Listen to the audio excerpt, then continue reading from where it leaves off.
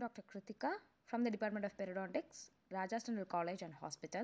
Today, let's take a look on non-surgical periodontal therapy or the phase 1 therapy. Non-surgical periodontal therapy is an aspect of periodontal treatment that aims at removal of the cause of a disease, therefore preventing its progression and re-establishing a healthy environment fit for healing in the least invasive manner. This method in many cases serves as the first mode of treatment approach for treating periodontal disease and preparing the oral cavity for further surgical procedure.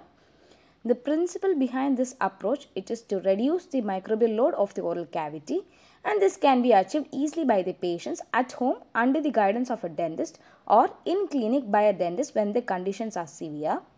The in-clinic treatments start with removal of the etiological factor followed by conventional method which get rid of the debris mechanically and smoothens the surface, thereby reducing future sites for entrapment of debris of food.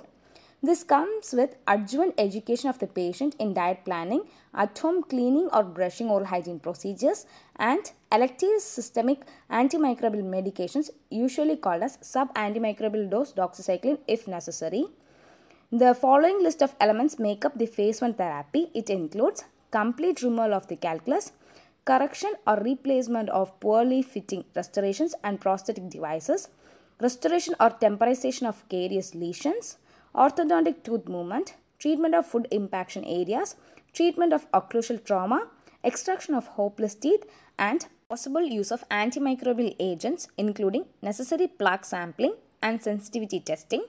Many patients can have their periodontal disease controlled with phase 1 therapy alone and may not require further surgical intervention.